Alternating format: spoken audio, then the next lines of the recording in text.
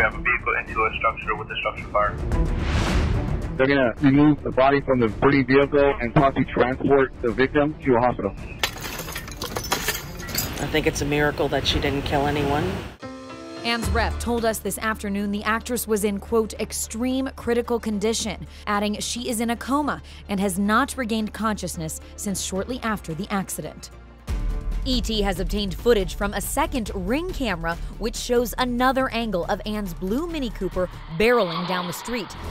And this is Anne on a stretcher. According to neighbors, she was screaming at the time. The LA Times says authorities deemed her to be, quote, under the influence and acting erratically. It was like a bomb going off. This morning, ET spoke to two neighbors who were startled by the crash and ran to help. The car entered the house and went all the way through the house. It took 59 firefighters 65 minutes to extinguish the fire and remove Anne from her vehicle.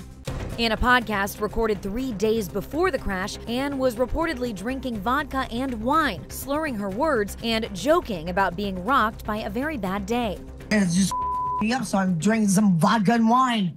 That episode has now been taken down, but 2 weeks before, it was champagne. I swear to God, my glass is jumping.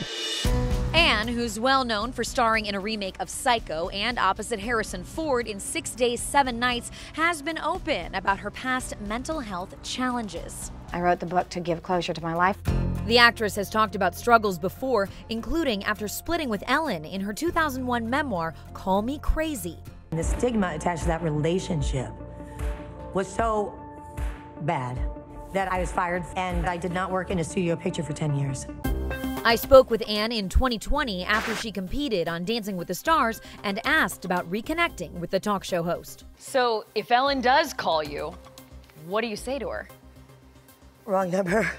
No, I'm kidding. Can I call you back after I have a shot?